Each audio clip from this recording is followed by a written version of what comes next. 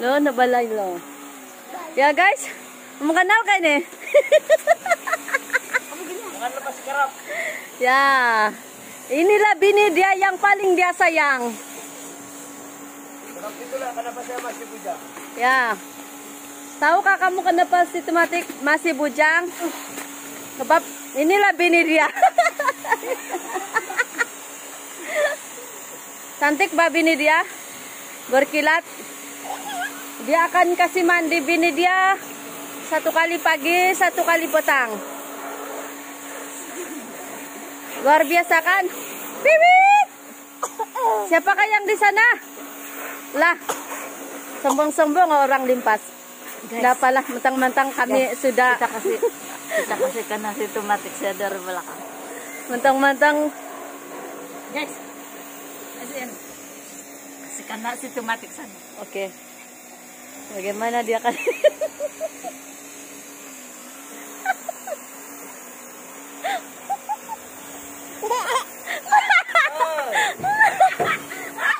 Dia dapat tidak boleh tipu dia.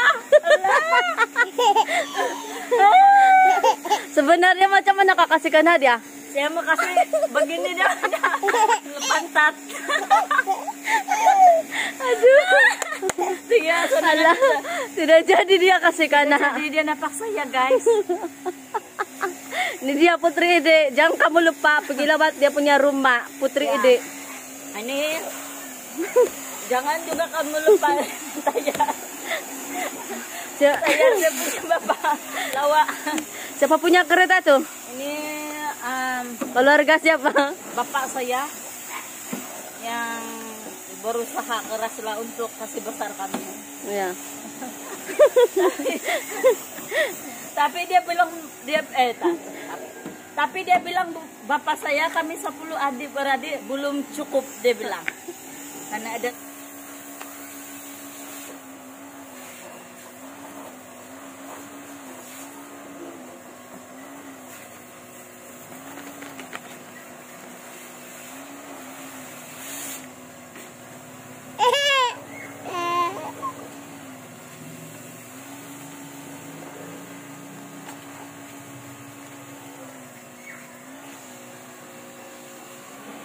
sudah si Putri Ide.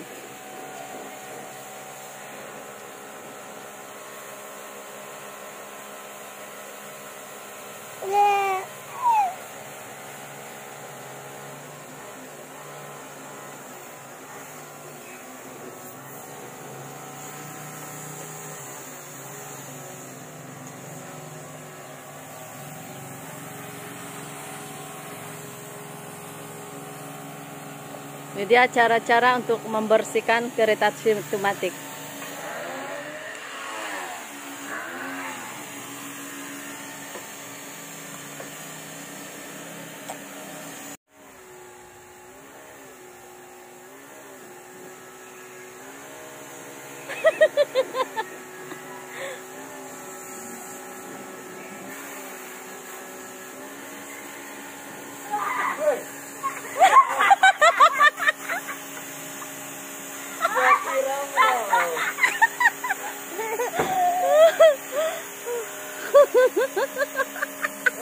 ya guys. Kita percaya akan dia guys. Jangan pensan.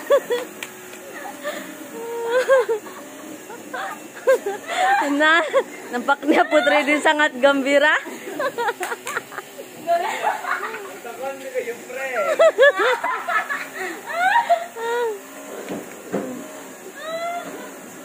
Oke, kita saksikan siapa yang datang. Ya, ini dia bapak saya yang paling handsome boy di Dudar ini. Siapa lagi kalau bukan bapak saya? Ya, inilah dia bapak sistematik. Nah, tinggu badan sistematik sama dengan sebiji betul bapak dia. Ya, inilah dia pekerja keras untuk menghidupkan anak-anaknya sebanyak 10 orang. Tahnya 10 bapak. orang tidak cukup, dia bilang bapak saya. Ya, tambah lagi. Nampaknya bapak saya ini dia punya badan makin lemah. Alah. Untuk mencapai yang ke-11. Iya. Bapak saya perlukan orang baru. Jangan. Bapak sekarang keletihan sudah untuk mencari rezeki. Ya. Penatan. Dalam perancangan Bapak sekarang ini, ingin sudah duduk-duduk seperti ini. Ya, begini. Tunggu customer. Jualan takun bisnis. Ya, betul tuh. Jadi harapan Bapak ini supaya apapun dalam perancangan ini dapat dicapai ataupun berjaya. Ya. Walaupun serba sedikit, Betul. pendapatan di kampung, kalau kita pergi kepada kata-kata yang lain, kata pepatah, sikit-sikit lama-lama jadi bukit. Ya, amin. Jadi inilah yang Bapak harapkan sekarang ini. Nah, Ya. terbaik. Ini dia jualan si bapak kami. Ada ini. Baru mulai, Pak. Permulaan dia. Nah, ini gerai pun belum siap. Ya. Gerai belum siap, Bapak. Ya, gerai belum siap. Kalau sudah siap, Oke. inilah untuk kampung-kampung saja, Pak. Boleh lah. Dan saya pun apa nih penyokong dia punya bisnis nih. Hari-hari kopi di sini. Ini dia jual kecap. Ini minuman. Kalau ada yang datang di kampung ini, jumpa sistematik, bolehlah support bisnis saya punya bapak. Ya Pak. Yang ada Maggie si bapak. Maggie, minyak, banyak lagi. Ini belum lagi susunya sebab apa namanya? Ini baru. Belum siap. Dan kalau ada siapa yang datang berkunjung, bolehlah minum kopi di sini. Dan ada juga apa nih? Ikan masin. Ya, ini dia ikan masin. Sendiri, Pak. Ya. Petang ini ada customer Bapak. Ini dia, Ya, anak ini dia. Saya adalah customer tetap bapak saya. Oke. Jadi minuman produk yang paling saya gemari di sini adalah kopi linji. Ya, itulah rahasia dia kerampingan saya. Saya minum ini kopi linji. Ya, Jadi ini guys, Wow. linji kopi. Ya. Ini cara dia bantu, jangan satu kali. Nah, ini bagi dua supaya budget guys, jimat guys. Jangan masa kita banyak duit, jangan kita sia-siakan duit kita. Kita harus Bagi cermat. penggunaan. Oke guys. Sekarang nih guys ada air panas. Ini dia. Kalau kamu mau buat kopi, jangan terlalu panas. Sebab bila kopi Anda terlalu panas, dia punya kandungan vitamin akan hilang. Semuanya akan hilang begitu saja. Jadi air panas karena separuh panas. Oke. Masukkan separuh. Oke, separuh itu guys. Begini kan? Oke, pusing. Saya cara pusing. Pusing. Nah, ini kita simpan untuk minum kemudian. Ya. Guys, saya mau ajar kamu orang untuk budgetnya. Itu dia cara penjimatan. Ini letakkan di sini. Oke, ini gaul-gaul. Sebelum minum kita berserita dulu. Ya. Ya, jangan terus minum.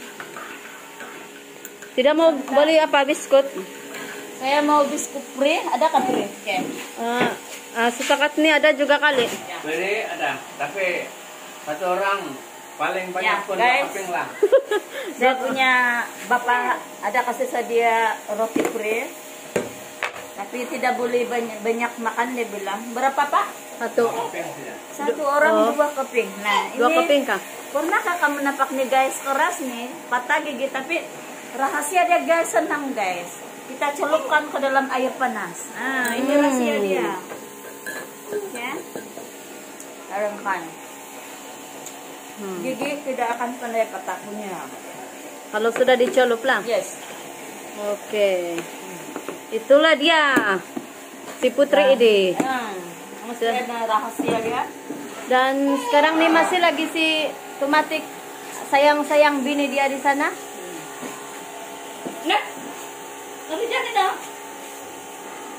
Bukan Tumatik, tidak pandai pudar kayak tuh. Kalau hari-hari kena cuci. Nanti kabur-kabur. Biar pudar ini. Dia asyik sangat mencuci. Kita dia bilang jangan saja pudar hati dia. Ya. Rambut baru mau ganti baju. Oke, teman-teman, apa? Kau bagi dulu ucapan terima kasih karena sudah menonton. Ya, terima kasih sudah banyak kali menonton ini channel Ani Pagimpun. Jangan lupa terus mengikuti, ikut saja. Sampai Anda bosan dan siap tahu kamu tidak pernah bosan ini channel Anipa sebab ada pelbagai kandungan dia yang menarik. Ya. Terutama Putri Idi. Kamu tidak pandai bosan dengan saya, oke? Okay? Ya. Terima kasih, support, komen, share, and kasih like, kasih best. Pasang lonceng itu yang penting. Oke, pasang lonceng biar berbunyi-bunyi. Oke, bye. Right.